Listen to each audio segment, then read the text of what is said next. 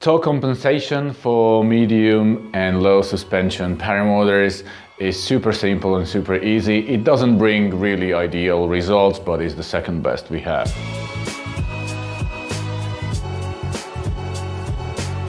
This is part 14 of the insights into paramotor geometry. We continue with paramotor torque. Before we start, please make sure you have watched the previous videos, especially part 12 and 13.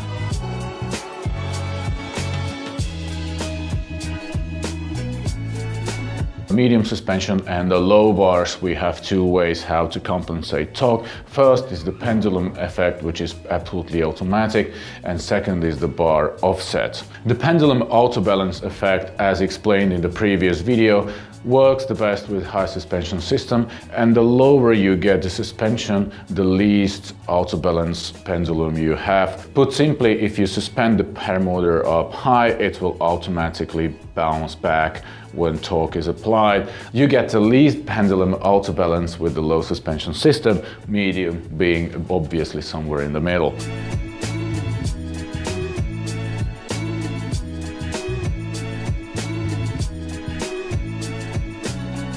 As a starting position, we have the carabiner symmetric. Here are my carabiners. Here's the center of gravity of the pilot and paramotor together.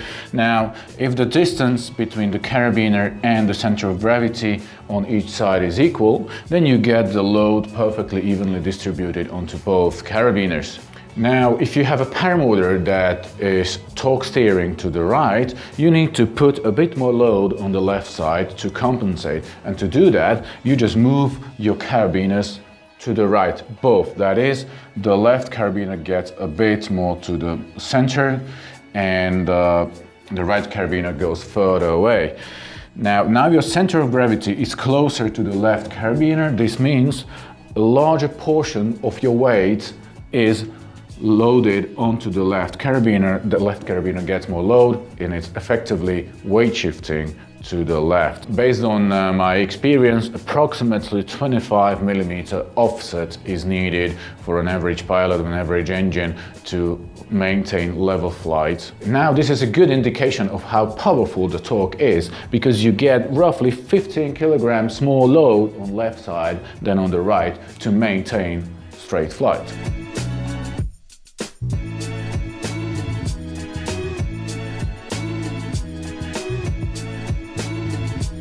Now let's see how it looks in flight. So this is the chart you already know from my previous videos. I have the RPM on the propeller and torque, which is a square function that is rapidly increasing with propeller speed.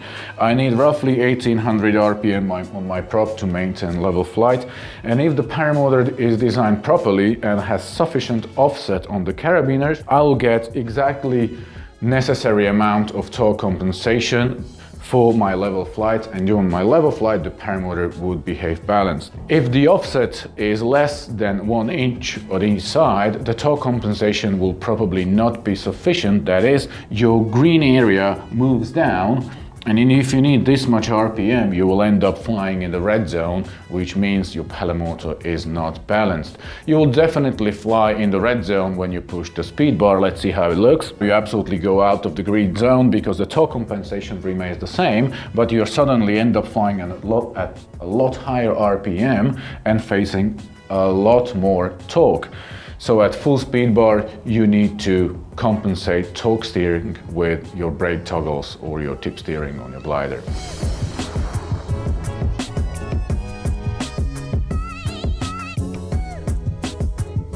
So the final summary for bar and carabiner offsets. Advantages, obviously super simple solution, no maintenance, no care about. Disadvantages, torque compensation is set to a certain level by design, by construction. There's nothing you can do about that. Sometimes the torque compensation is just not sufficient even for the level flight, which is pretty annoying in that case. And third, torque compensation with the bar offset is not adjustable. So if you happen to need more RPM, let's say for a climb out or full speed bar flight, you have to fight the torque on your own.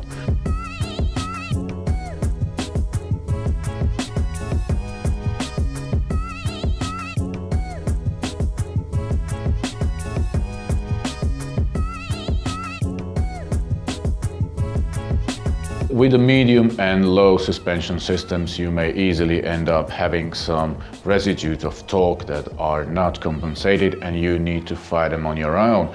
Now, the best way to fight them is weight shift. Luckily, with the medium and low suspension system, you have good weight shift authority, so please do that. The other way is pulling the opposite brake. Holding the brake all the time might be pretty annoying and uncomfortable. That's why some pilots tend to set one side of the trimmers higher than the other ones. Put simply, if your paramotor is torque steering to the right and you set the right side trimmer higher, the right side of the glider will become faster and will turn back to straight flight. I would discourage you to do that, because in case of a collapse, the recovery might be affected, as one side of the glider has different geometry than the other. In case of an overshoot, the glider may react asymmetric as well, and you never know what's going to happen. The last method of compensating torque is the Scout dynamic torque compensation that we will cover and explain in the next video. Stay with us, please hit the subscribe button, and thanks for watching, thanks for sharing, see you soon.